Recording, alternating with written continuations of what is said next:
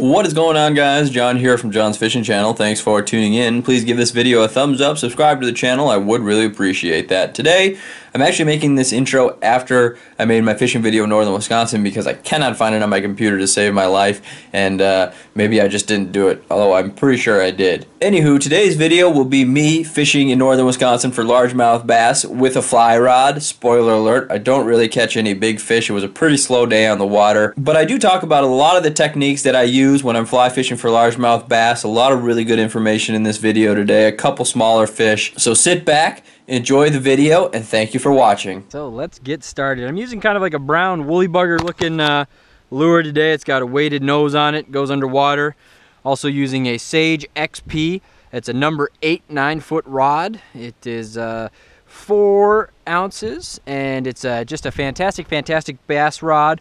And we have the Gunnison number 4 reel, which should butt up to this rod pretty good. All right, so we're just gonna go ahead, we're gonna motor around the shore here and hopefully pull a couple bass in the boat. And you know, it's windy today, a couple clouds in the sky. It's about 70 degrees. It's been cold and rainy the last few days. That probably turned the fish off, but I'm hoping that they'll kind of turn back on today, and we'll catch a couple fish on the fly rod, which is a very enjoyable experience. I know a lot of you guys have had a lot of questions about fly fishing since I did the Fly Fishing 101 video.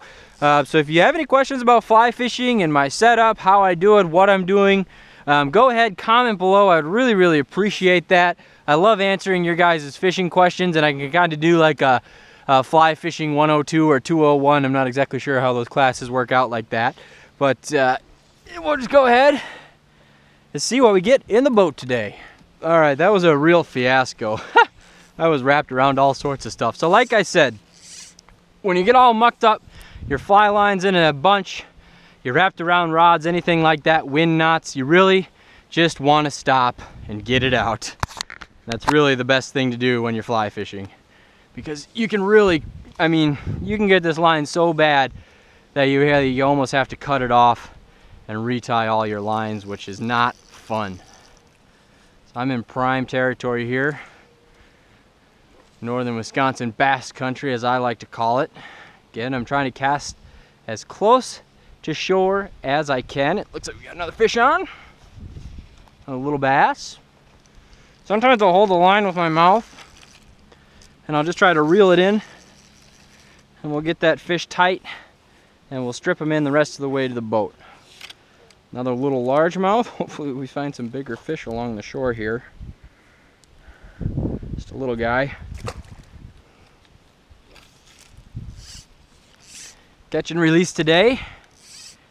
A lot of you guys ask me if I ever keep fish. I do, occasionally, depending on the species and you know, how they taste.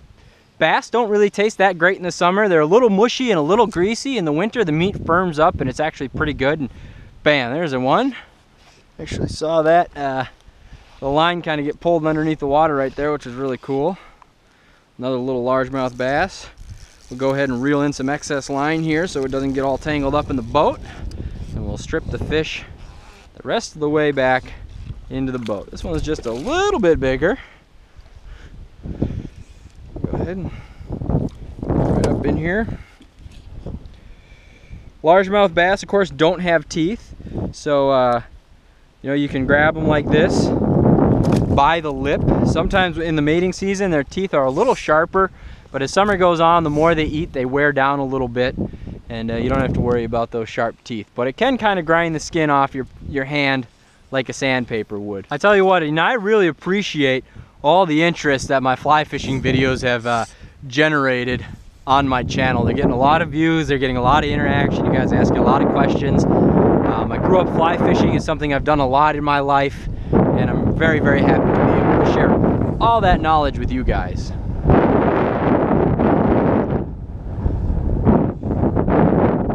Fish on. Fish off. Oh my gosh, another tiny little bass. I'd like to see a big old monster bass just come through and eat this guy. Well, he's not that small. He's a little bigger. He's still pretty small, but he's a lot bigger than what we have been catching. hopefully that's a good sign. Hopefully we're finding some bigger fish here. See what happens here. There's really a lot of nice underwater structure here. You know, I've targeted a lot of tiny fish today, and I mean tiny. So I would really like to see something big come out of one of these spots. You know, one of the ways I will fish is I have a couple different spots I like to fish on a couple different lakes. But when I go from lake to lake to lake, you know, there's a fish, 5 or 6 spots that I really, you know, I just like to check them out. And I've either caught fish there, other people have told me they've caught fish there, or I just happen to think that it's just an awesome spot, and you know, and of course if you see something on the fish finder, then you know there's fish there. But if the first spot doesn't have fish, I'll go to the second spot. If the second spot doesn't have fish, I'll go to the third spot. Something just took something on the shore right down there. You know, and et cetera, et cetera, et cetera. I'll go from lake to lake, from spot to spot, until I actually find some fish. You know, and all species kind of have their different spots and what they like. Largemouth like logs, they like lily pads, they like undercut banks. They can pretty much thrive in any environment as long as the water stays relatively warm. They're what you would call like a warm water, freshwater fish, meaning that they like water, you know, that stays a little bit warmer. They can be more active, they grow faster. You will find them in cold water lakes, but then you'll have a little bit more competition with something like a smallmouth bass or a walleye. Northern can live anywhere and don't really care about anything. Muskie can live anywhere depending on their environment. But largemouth bass prefer warmer lakes, and smallmouth bass prefer colder lakes and swift moving rivers. See if we can get another fish here. This might have been the biggest fish that I have caught all day. Kind of sad. Oh, I'm looped around my rod holder.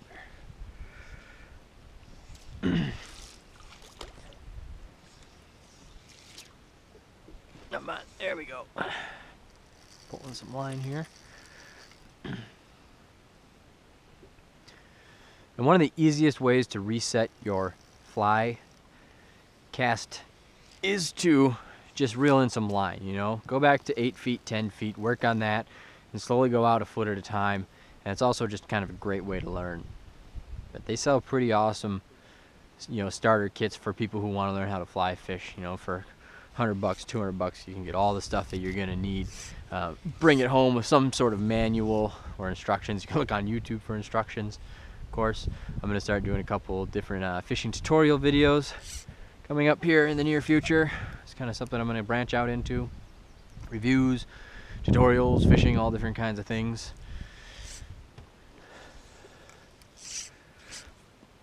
But fly fishing, you know, it's a lot more work than spin fishing, but it's so enjoyable.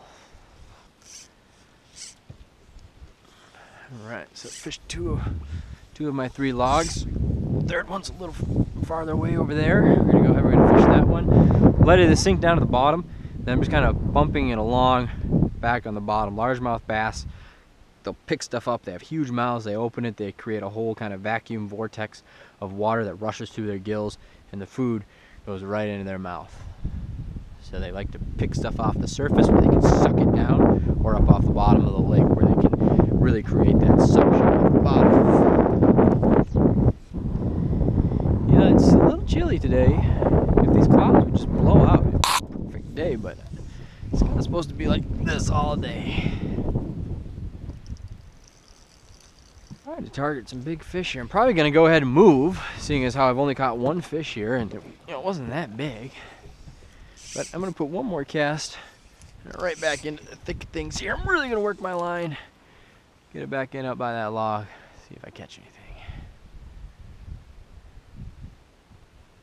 Nothing. All right, let's move.